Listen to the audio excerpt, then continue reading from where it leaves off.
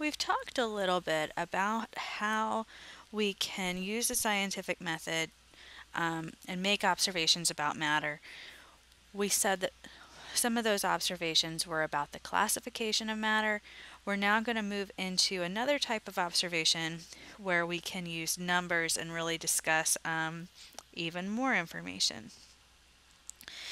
So this unit is on units of measurement. We are going to learn to perform calculations using the numbers with SI units. This is the International System of Units.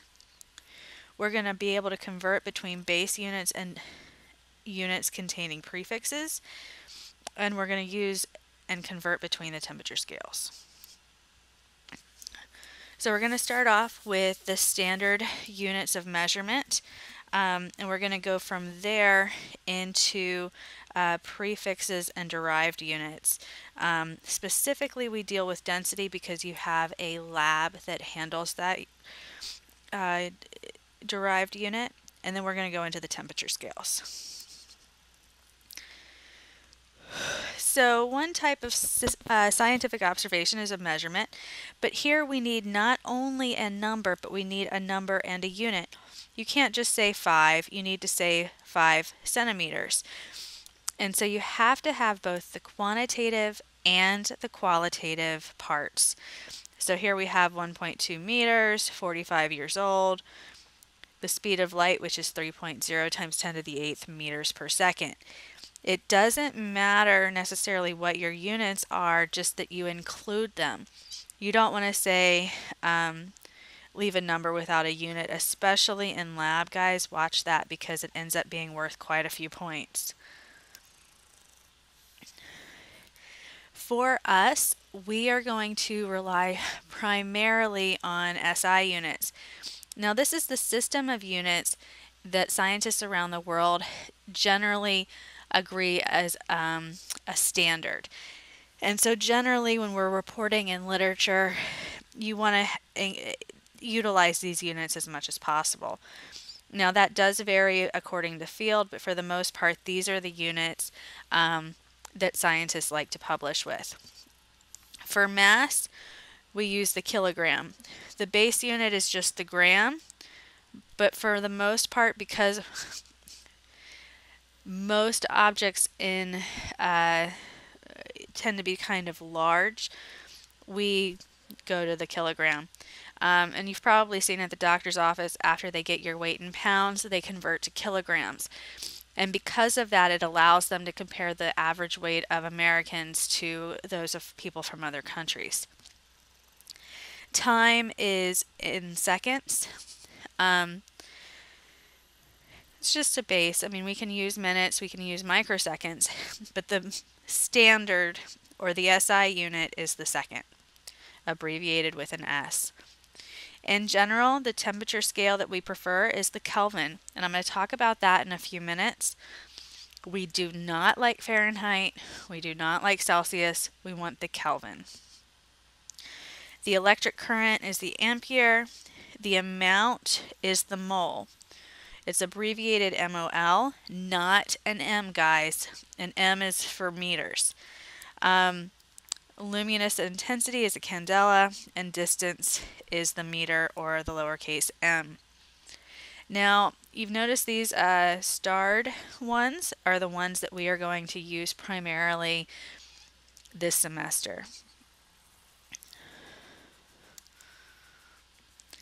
Now, remember, when we are talking about kilograms or mass, which we report in kilograms, mass is different from weight. Mass is the amount of matter. It is a measurement of the amount of matter that the object has.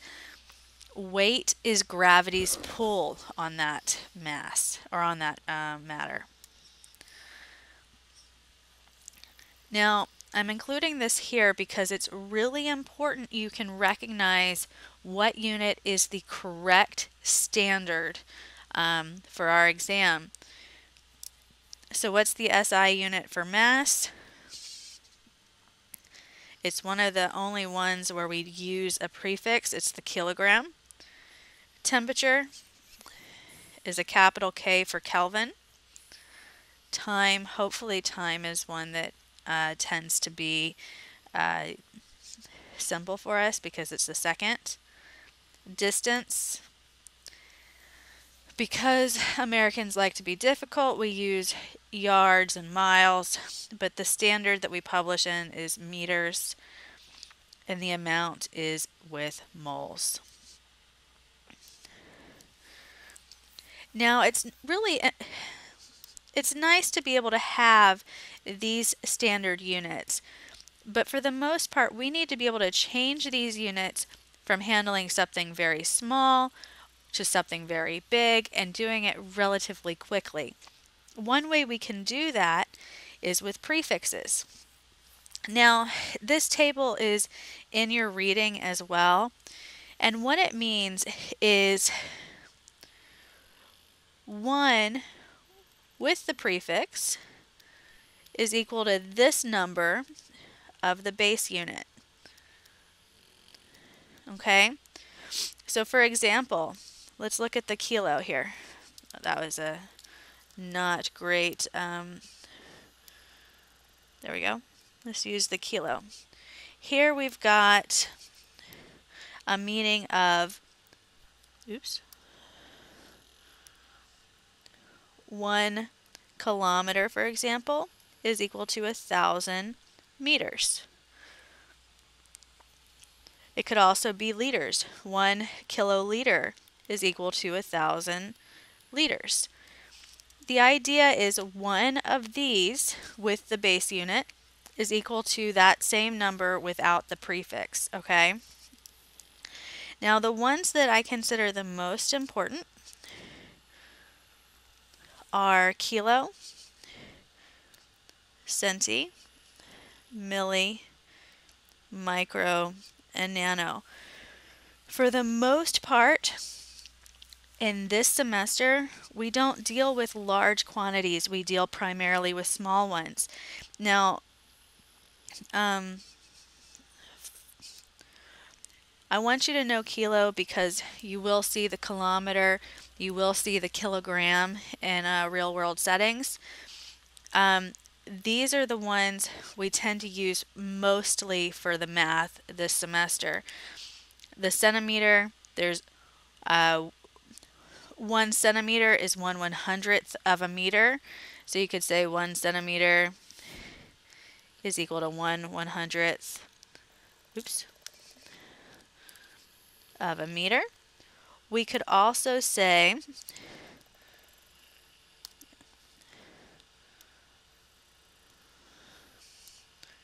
didn't mean to erase that. We could also say that 1 meter, 1 meter is equal to 100 centimeters. Either way is primarily the same. It's just a matter of preference. Here we have the millimeter. 1 millimeter is the same as 1/1000th of a meter, or there's 1,000 millimeters in a meter, something like that. Micro, 1 micrometer is 10 to the -6th meter. And nano, which we really don't use nano until unit 7, I think it is 1 nanometer is equal to 10 to the -9 meters. And again, these could be reversed if you don't like negatives. You could say that 1 meter has 10 to the 9 nanometers, and it's going to be fine. It's just a matter of preference.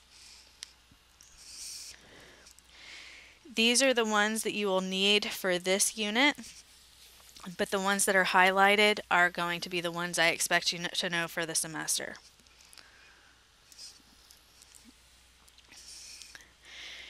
You can also have more than one unit come together to give a new meaning. We do this all the time with speed, for example. We go a certain distance per time, whether that's miles per hour, or here I have it in meters per second. The idea is you can use these units to make a new meaning. We can also discuss density. Now, density is in grams per milliliter. It could also be grams per liter, kilograms per, I don't know, microliter. Any density is always going to be some unit of mass over some unit of volume. And we use density in a variety of ways. When you get to lab, you're going to take advantage of the fact that you can dissolve sugar in water to increase the density. Just like syrup is more dense than water, you're going to have a reasonably good time in that lab. Now, when we talk about density, the density of water is 1.0 grams per liter. If something has a density that is larger than 1, it is going to sink. If it's less dense, it will float. You can kind of think about this in terms of things like a penny. No matter how small of a chunk of a penny you take, if you add it to a glass of water, it is going to sink. On the other hand, if you have something that is very lightweight, like oil, it doesn't necessarily matter how much oil you have. You could have a whole bottle of olive oil on top of a couple drops of water. That oil is always going to float. And so you always have things that will go in order of most dense at the bottom to least dense on top. Now here this guy is taking a, variety of fluids that have a different density, and he is going to add them so that they can layer. Now here you had maple syrup, which is very dense. You start adding things like milk, and what is this one? Water and ethanol, and it's going to make what is called a density column, where the most dense things are at the bottom, the least dense things are at top. And if you were to drop something here, like this grape tomato or something, it is going to stay where its density fits. And so you can actually kind of see the density of all those things. Density columns are very useful for purification. It is a physical separation method because density is a physical property. I used to use these all the time in lab. We would try and separate mitochondria from cell debris. And so I would have a 2-layer density column of 14.5% and 18.5% of a sugar. And we would add the cell sample here, spin it, and then at the end, mitochondria were here, cell debris was here, and then cell membranes would still be up here. And you can use a pipette, come down and collect that, and it's a very pure sample. It goes back to the last lecture. Now, in addition to derived units, another unit we use pretty much every week in lab is temperature. Now, you guys are most familiar with Fahrenheit because we are in the US, and that's what we use. Fahrenheit is difficult for several reasons. The freezing point of water in Fahrenheit is 32 degrees. Boiling is 212. It's not a very scientific set of numbers. It's just an arbitrary scale that somebody set. Meanwhile, Celsius is much more scientific in that it sets the freezing of water to 0, the boiling of water to 100, and it gives us a nice 100-point spread between those two values. Okay? Now, generally, we can talk about how to convert between these. I would generally choose one of these and just remember that. For me, I think I like this one the best because it doesn't have a negative and so on. But let's talk about why this formula is what it is. If you do not want to know why, you just want to memorize, that is fine. But I want to give you the explanation of how this formula is derived. Now, the temperature of freezing of water is 0 for Celsius, 32 for Fahrenheit. So if we're looking for the Fahrenheit temperature, we're going to have to add 32. Okay? So that's where this came from, is this difference right here. As far as this 9/5, the boiling point and the freezing point of water. For Celsius, you have 100 to 0. For Fahrenheit, you have 212 to 32. That gives us a difference of 100 here, 180 here. So let's talk about that ratio. 180 over 100 is the same as 18 over 10. Divide both of these numbers by 2, gives you 9 over 5. So the temperature in Fahrenheit is 9/5 times the temperature in Celsius plus 32. That's where this formula comes from. Now, even though we tend to use Fahrenheit and Celsius on a regular basis, that is not the SI unit for temperature. We want to use the SI unit of Kelvin. It is not degrees Kelvin, it is just Kelvin. Now, the reason for that is back here, freezing point of water is 32 or 0. That doesn't really talk about true freezing. True frozen or true solid means there is no motion, no vibration, everything should be completely still. That is what we call absolute zero. And neither Celsius nor Fahrenheit can account for that. And so we needed a scientific scale that would designate absolute zero as the zero. And so we have the Kelvin scale that we use in science, where 0 Kelvin is the same as absolute zero.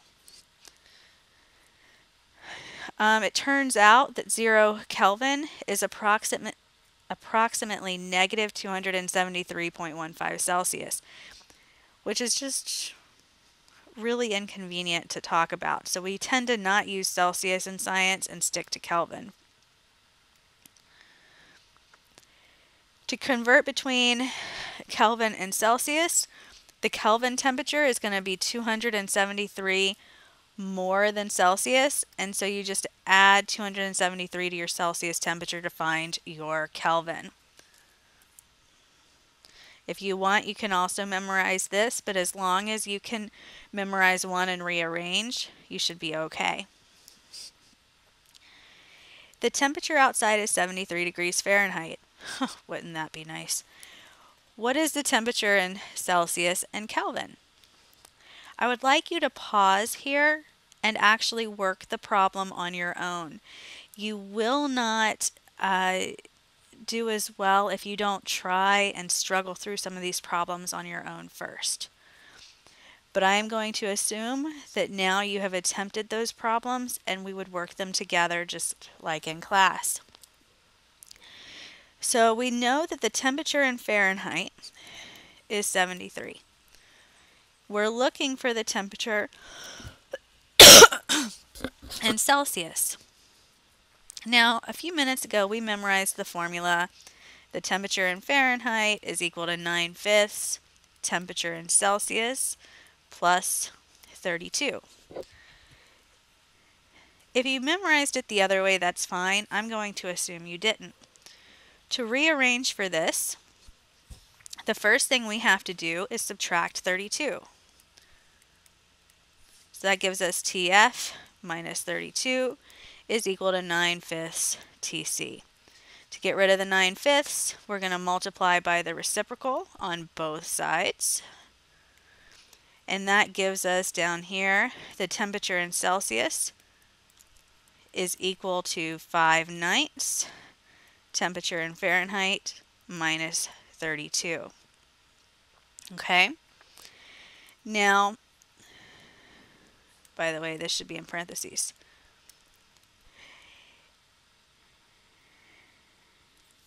Now, if we were to take, can I open my calculator here?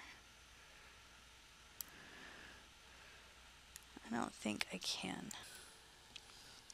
Okay, I couldn't open the calculator on top, so we're just going to continue from here. So when we do this, the temperature in Celsius is equal to 5/9 times the temperature in Fahrenheit, which was 73, minus 32.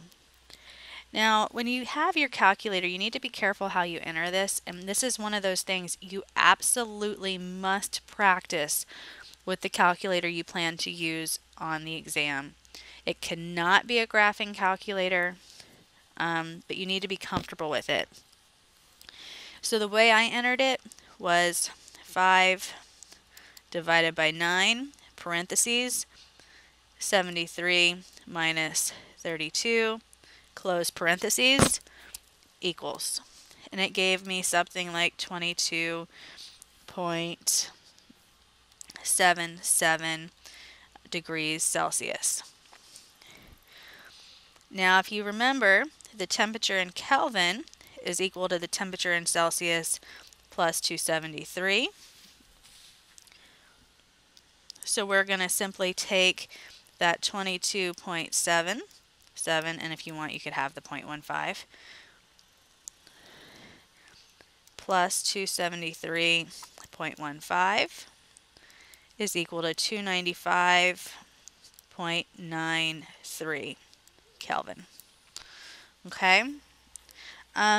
Now, or I guess if you rounded, it would be 92.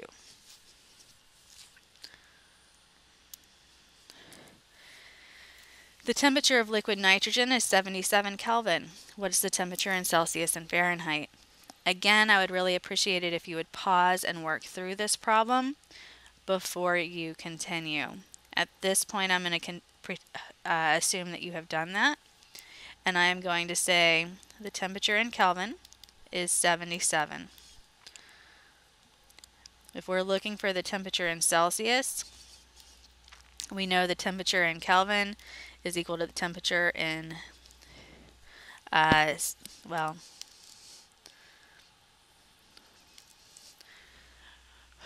we know that the temperature in Kelvin is equal to the temperature in Celsius. And if you want, you can always go back. There's two ways to memorize everything, right? We did this way. The temperature in Celsius plus 273.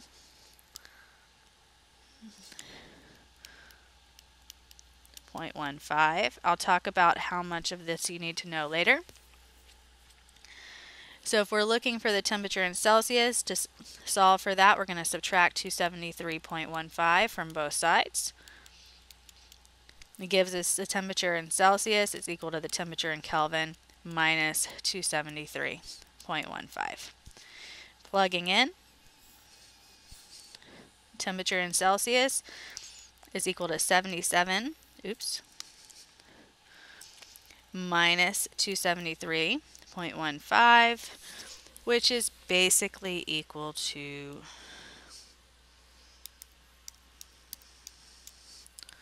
-196. To find the temperature in Fahrenheit is equal to 9/5 TC plus 32. So it's equal to 9/5 T of -196 plus 32.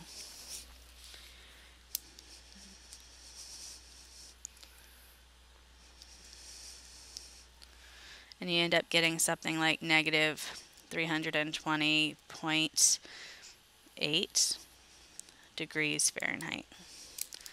Or very, very, very cold. Liquid nitrogen is super fun. I wish we had a doer so we could do demonstrations on this campus.